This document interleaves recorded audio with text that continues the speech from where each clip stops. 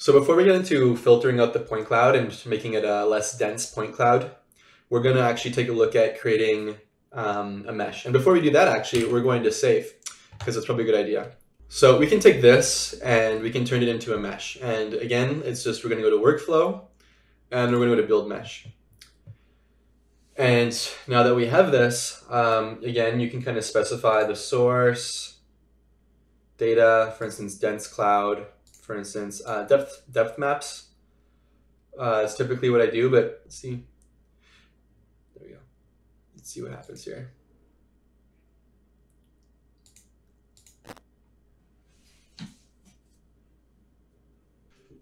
Okay, so just to recap what I did there, because I was actually trying to figure something out. When I went to go build the mesh, there was the source data is either the depth map or the dense cloud. And because I just made some changes with the dense cloud, I thought it'd be valuable to create the mesh using the dense cloud as opposed to just the default, which is the depth map. This is something that you should probably just play with and figure out, but I think, a good rule of thumb is if you've been deleting things out of your point cloud and that's what you want your mesh to look like, then that's probably how you should approach it. But anyway, here's the mesh now. And again, this is kind of like, this is like the intermediary step, because we're actually going to then build textures over top of this. I'm just going to right click this and click center view so it stops, like just so it orients around it a bit better. So that was the that's the intermediary step. And again, the next step to this is to build a texture. So we're going to go back to workflow and then we can go to build texture. I really haven't played with any of this. This is all pretty good. Any of that is fine as well.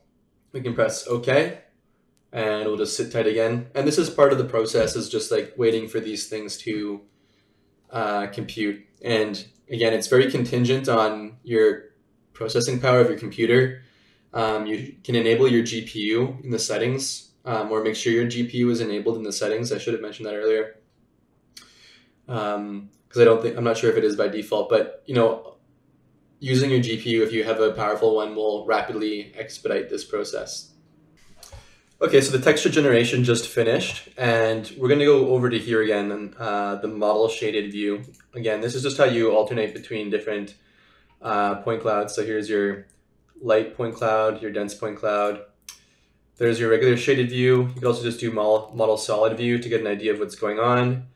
But we're now going to look at model textured view and see what it looks like. And so you can see now it's kind of taken the images from our photogrammetry and actually overlaid them. So we're getting much crisper imagery in our texture, just to compare between the two. Pretty good, right? So those are the sort of file formats that,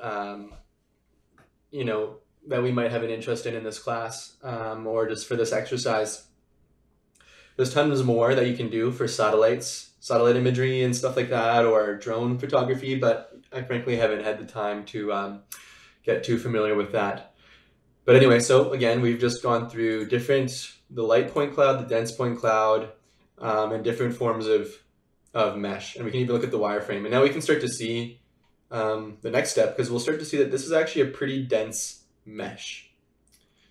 And we're going to have to, no matter what file format we're in, we're going to want to reduce this to make it so it's able to go online. And so that's what we're going to look at next.